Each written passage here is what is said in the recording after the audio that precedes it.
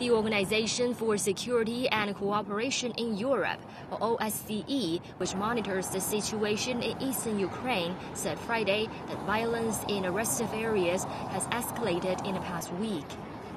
Alexander Hock, Deputy Chief Monitor of the OSCE Special Monitoring Mission to Ukraine, said over the past week, the OSCE monitors have recorded the increase in using of heavy weapons in hostilities, which is banned under the Minsk ceasefire agreement.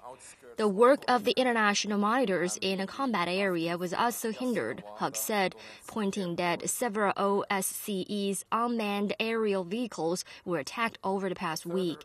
Last weekend, the conflict area in eastern Ukraine saw one of the worst outbursts of violence in a recent time, in which at least 9 government troops and 4 soldiers of independence-seeking insurgent forces were killed.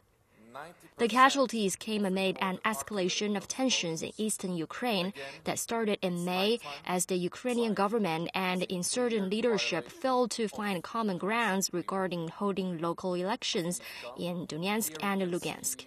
Overall, some 9,400 people have been killed and almost 22,000 others injured in a conflict in eastern Ukraine that began in mid-April 2014.